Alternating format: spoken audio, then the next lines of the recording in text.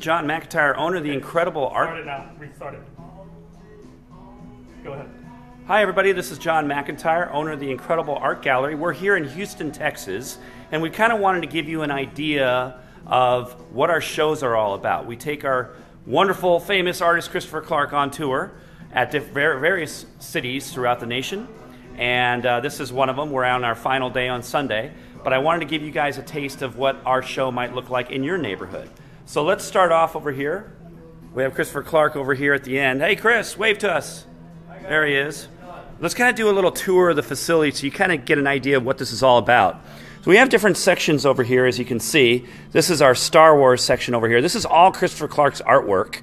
All of it was originated from actual originals that he paints with oils, and then these are the reproductions. Now what's cool about this is if you purchase any of Christopher Clark's artwork at the show, he will sign it. But if it's canvas, which you're looking at a lot of canvases here, you can see we have paper and canvas. But if you buy a canvas, Christopher will actually add paint embellishments. Those are highlights with his paintbrush.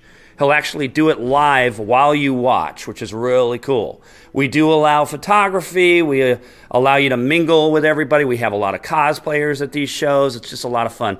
Now, as you can see, we're in the Harry Potter section. Very popular area. People love Christopher's Harry Potter work. You can see the variety of different styles, different characters, different atmospheres of the Harry Potter artwork. For example, Diagon Alley over here. We have Hermione here to the left.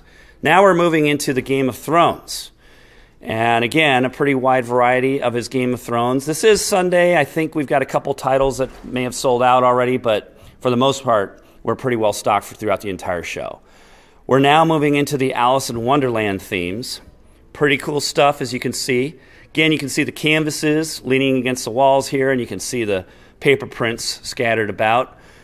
We have prices that range everywhere for $5 for postcard greeting cards to paper prints that are about $25. Christopher will even sign his greeting cards, which is pretty cool. So he really just likes to sign and add paint embellishments to everything to thank everyone. Now this is a different artist that we have, Heather Tyre. She's got this one masterpiece of Alice in Wonderland we just can't resist. So we bring her product to every show because it's just too awesome to neglect. Now we're moving into the DC Marvel areas, Wonder Woman, Batman. As you can see, we had a pretty strong approach, or pretty strong demand for the DC this weekend.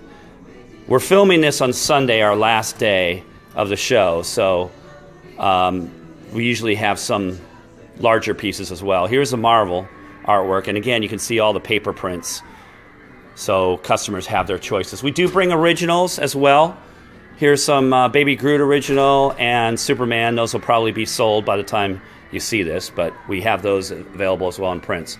Lord of the Rings. Some pretty cool Lord of the Rings artwork. Some of the things I love about Chris is how he captures the faces. All of these were originally painted with oils. Now this is a reproduction we're looking at here, but the faces are just quite amazing. And then we're down here with a Moana piece that he did. We have another artist we bring in called Bucket. That's his actual name, Bucket. And this is his fun Star Wars parody art. So we always bring some of Bucket's stuff as well. It makes it kind of fun. But that's about it, folks. Here's a pretty good view of the entire room over here. We're going to be opening the doors here probably in about 15 minutes. This is our Sunday, our last day in Houston. It's been a great show, and we hope to see you in your neck of the woods.